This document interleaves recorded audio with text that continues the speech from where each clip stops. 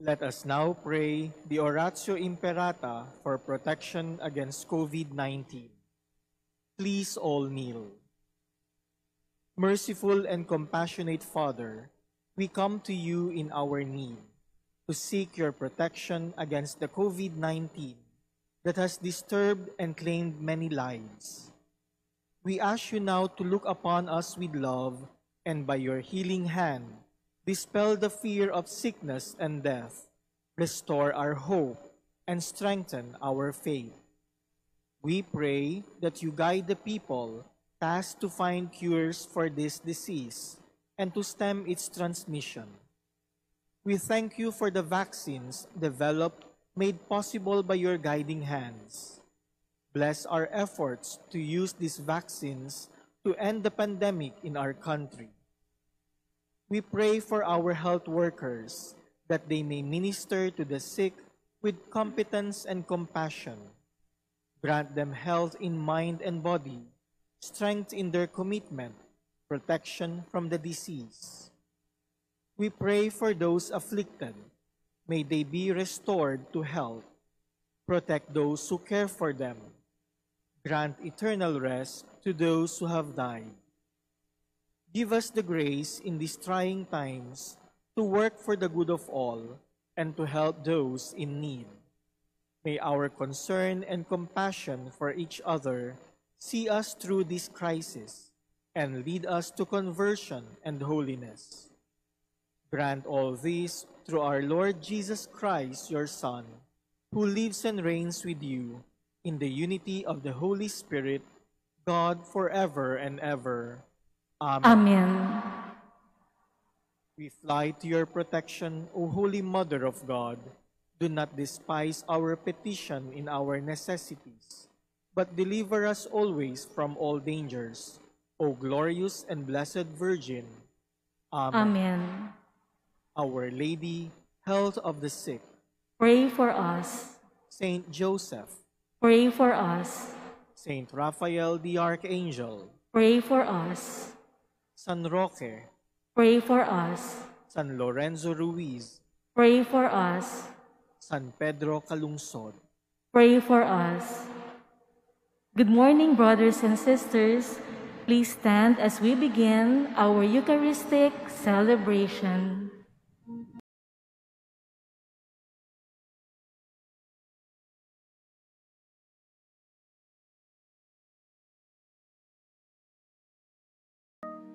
In the name of the Father, and of the Son, and of the Holy Spirit.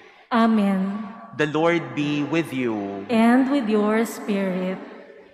My dear brothers and sisters, this Saturday, we celebrate this Mass in honor of Our Lady. Like Mary, today, let us open our hearts to receive the fullness of grace coming from our Lord Jesus. And so to prepare ourselves to receive these graces from our Lord, let us first acknowledge our sins and humbly ask the Lord for His pardon and strength.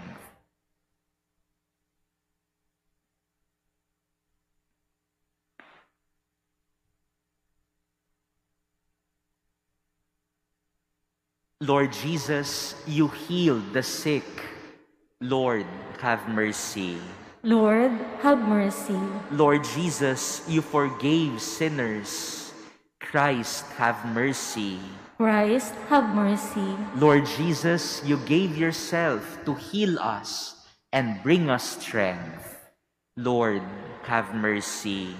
Lord, have mercy. May Almighty God have mercy on us, forgive us our sins, and bring us to everlasting life. Amen.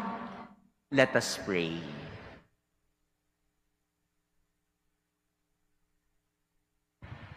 As we venerate the glorious memory of the Most Holy Virgin Mary, grant, we pray, O Lord, through her intercession, that we too may merit to receive from the fullness of your grace. Through our Lord Jesus Christ, your Son, who lives and reigns with you in the unity of the Holy Spirit, one God, forever and ever. Amen. Please be seated.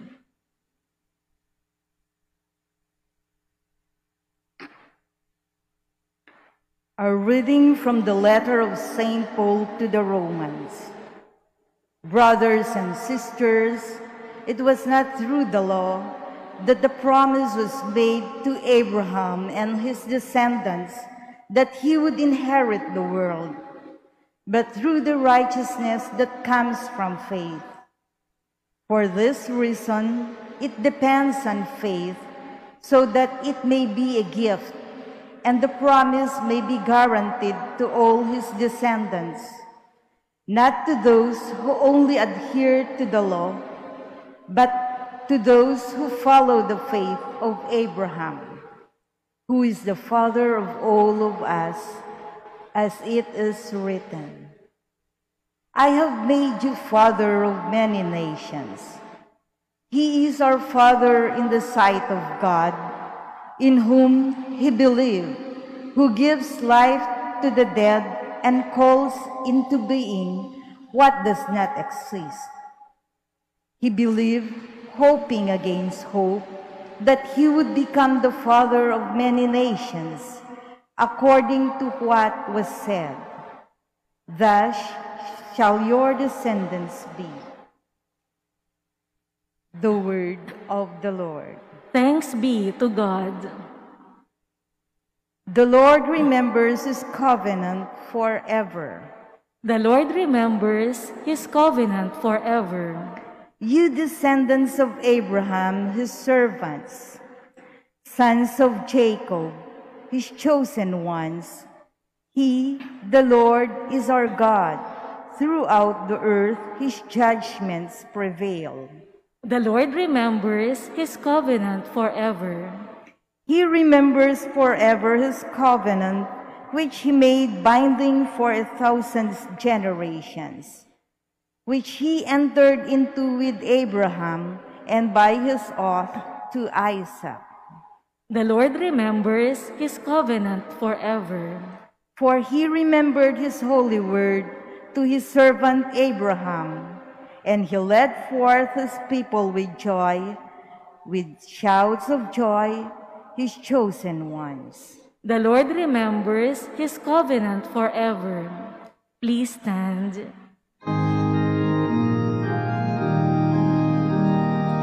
Alleluia, alleluia, alleluia. I wait for the Lord, my soul waits for his word. Alleluia, alleluia, alleluia.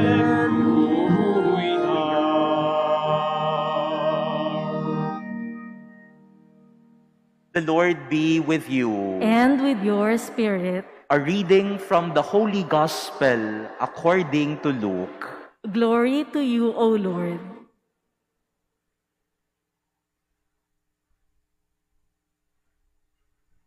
Jesus said to his disciples, I tell you, everyone who acknowledges me before others, the Son of Man will acknowledge before the angels of God.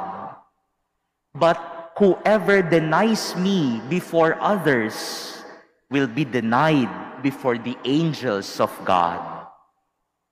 Everyone who speaks a word against the Son of Man will be forgiven, but the one who blasphemes against the Holy Spirit will not be forgiven. When they take you before synagogues and before rulers and authorities, do not worry about how or what your defense will be or what you are about to say. For the Holy Spirit will teach you at that moment what you should say. Brothers and sisters, the Gospel of the Lord. Praise to you, Lord Jesus Christ. Please be seated.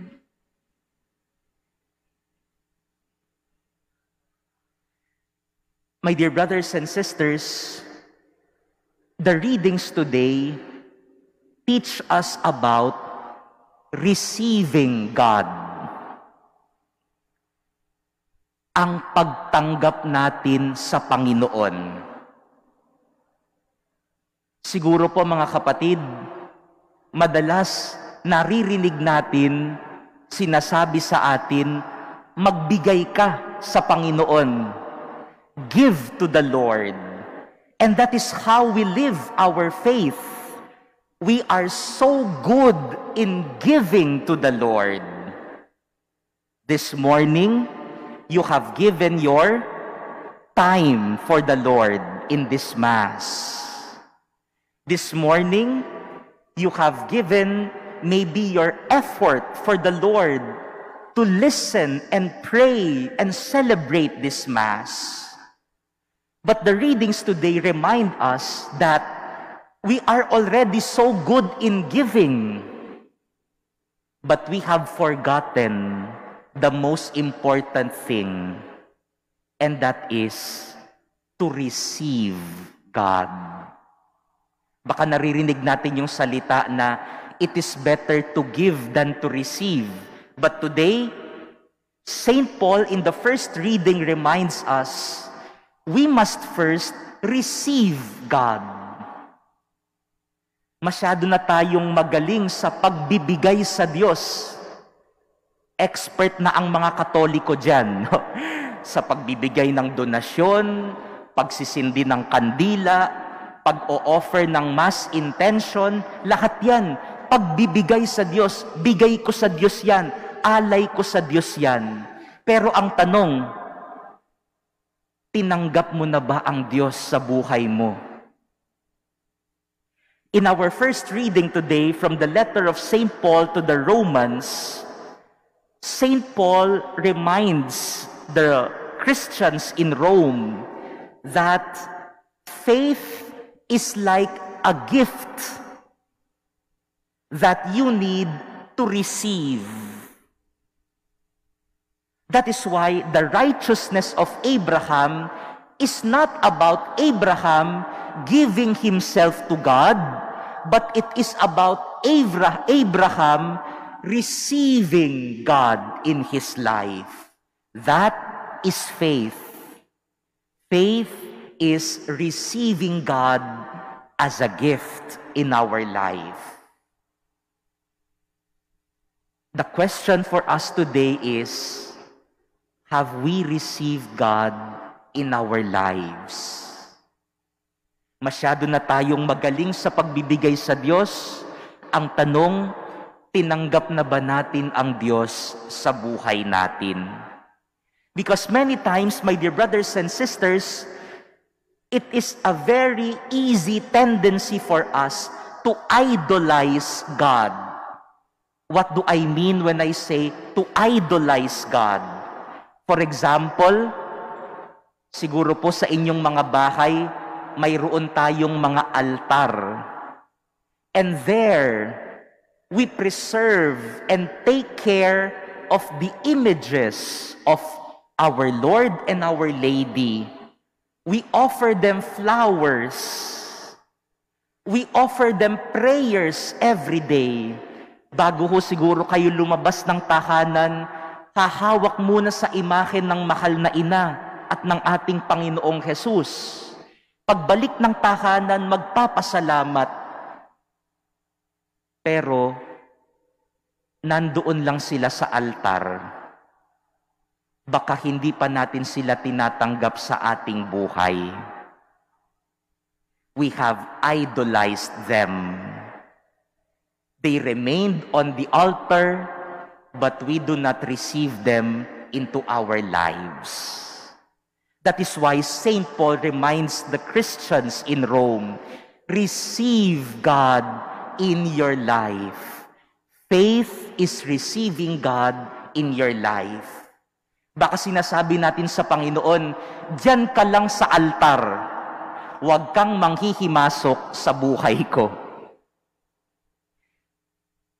Baka ang ganda-ganda ng altar natin, pero kapag sinabi na ng Diyos sa'yo, mali ang ginagawa mo, baka sabihin mo sa Diyos, teka, diyan ka lang sa altar. Hayaan mong bigyan kita ng bulaklak. Hayaan mong magrosaryo ako sa'yo. Hayaan mong magnobena ako sa'yo. Pero wag kang manghihimasok sa buhay ko. Hindi ko pananampalataya yan. We might have idolized God on our altars and let Him remain there on the altar. But we do not receive Him into our lives. Saint Paul reminds us today, receive God into your life. This is the sin against the Holy Spirit that Jesus is talking about in the gospel passage. The sin against the Holy Spirit is rejecting the Holy Spirit in our life. Ang kasalanan laban sa Espiritu Santo ay ang hindi pagtanggap sa Espiritu Santo sa buhay natin. Kinikilala natin ng Diyos, pero sinasabi natin sa Diyos, hanggang dyan ka lang, huwag kang papasok sa buhay ko. The sin against the Holy Spirit is recognizing Him, but rejecting Him and not allowing Him to enter and meddle into our lives. That is why Jesus is telling us, receive the Holy Spirit. Allow Him into your life. Allow Him to teach you what to say. Allow the Holy Spirit to teach your heart how to live every day. My dear brothers and sisters, today, God reminds us, you have already given a lot to me. Today, receive me into your very self. In this celebration of the Mass, our model and example is Our Lady. If you look closely at the image of the Immaculate Conception in front of us, her action is not about giving to God. Her hands are closed, and she is looking above. The action of Mary is the action of receiving God.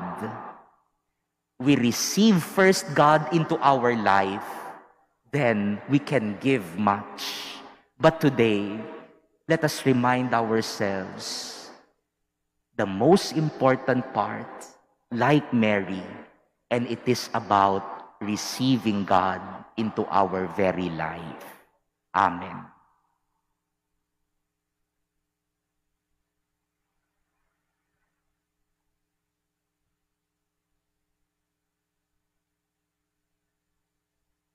Please stand.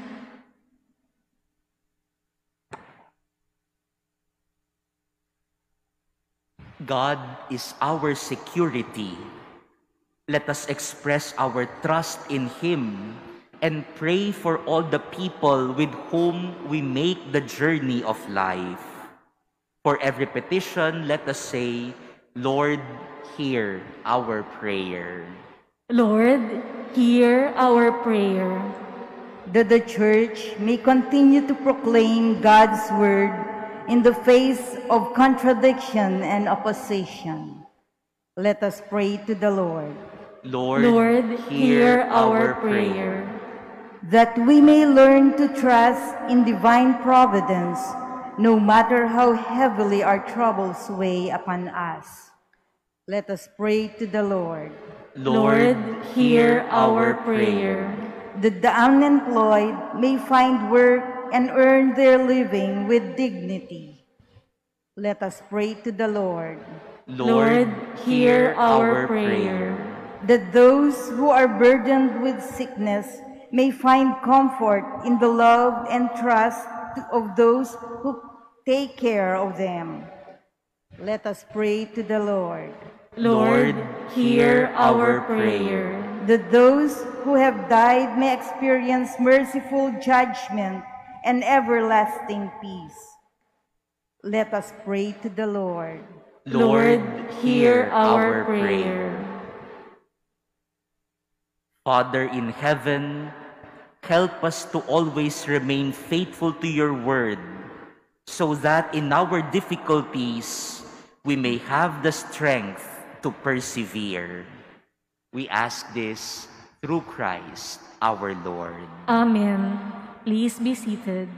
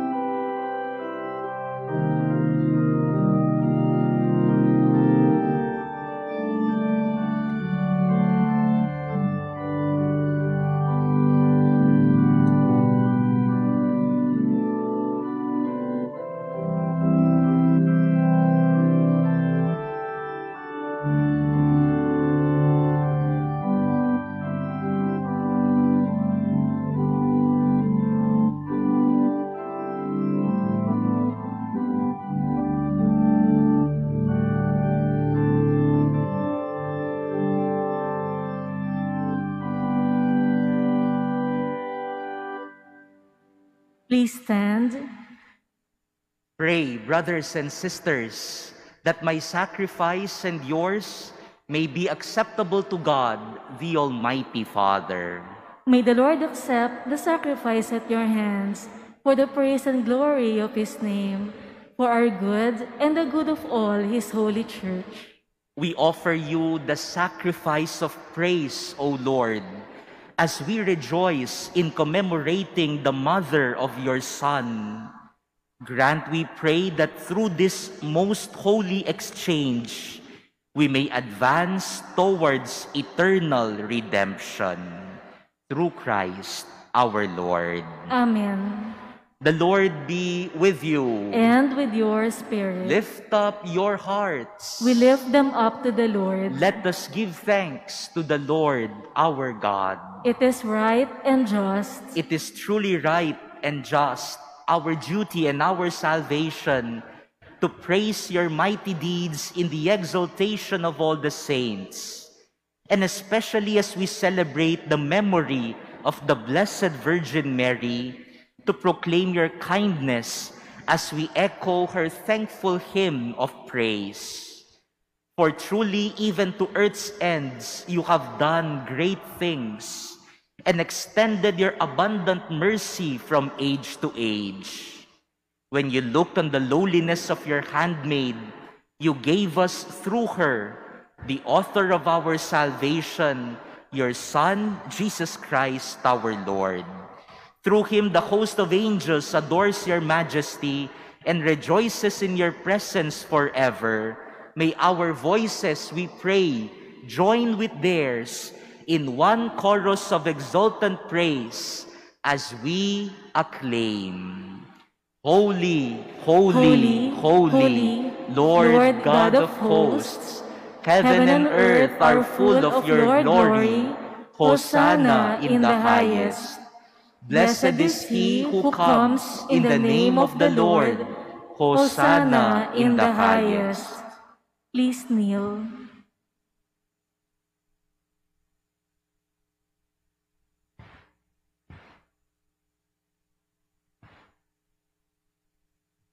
You are indeed holy, O Lord, the fount of all holiness.